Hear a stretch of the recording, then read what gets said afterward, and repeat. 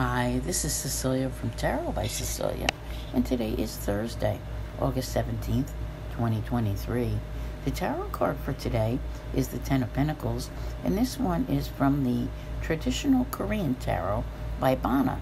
When we look at today and what is going on the surface, it probably sounds like not that much, but it so relates to this card that it just never ceases to amaze me. Today we have the moon in Virgo, all right? And it's only making one aspect. They only last a couple of hours, but how they affect everyone is always a little bit different. This Virgo moon will be opposing Saturn, which is in Pisces. Now, when we see an opposition, right? Relationships. Here we have a card which is about generational influences. So think about that for a moment. If you find yourself today think of it as an opposition, at odds with or whatever, someone of a different generation, whether you are the younger person or the elder person, one or the other, chances are somebody's mood is not that great because Saturn can bring about some very depressing influences. This is one of those really difficult moon transits, and some people will feel it rather strongly.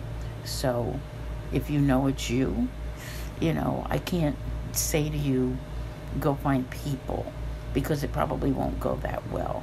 This is one of those ones where you kind of want to be alone, and you might feel sad and don't even know why. But when you put two people together, it tends to bring up difficulties because one or both are feeling these, depressive energies which are there. Now, it tends to be more so with what's here, with it being with women as a possibility, okay? So just keeping this in mind, you might want to do a wellness check on someone, but not be overly probing or whatever.